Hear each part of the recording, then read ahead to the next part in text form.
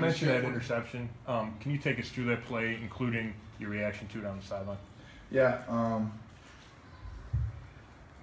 They ended up doubling the out route that we had as number one, and I was more upset getting to the sideline.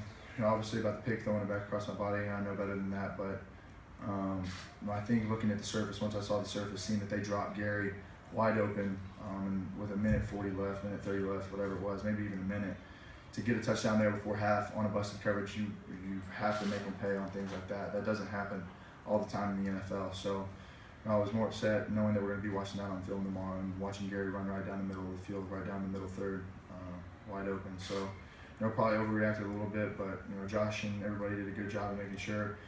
Take some deep breaths, let it go.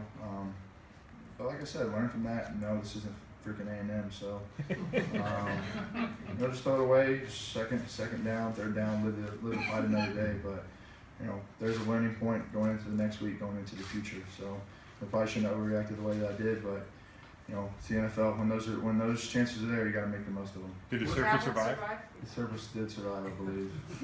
How important was it to bounce back? Because after what you just said, the interception late in the first half, the way you reacted, how important was it for you to not let that linger in the second half? Yeah, I shook it off once we got in here. It probably took me till the time we got into the locker room to shake it off, but coming out in the second half, we thought if our defense got to stop, we'd get the ball and drive it down the field. We knew it was a long game. We were only up 7 points, so anything could happen in the second half, and there's a second half for a reason.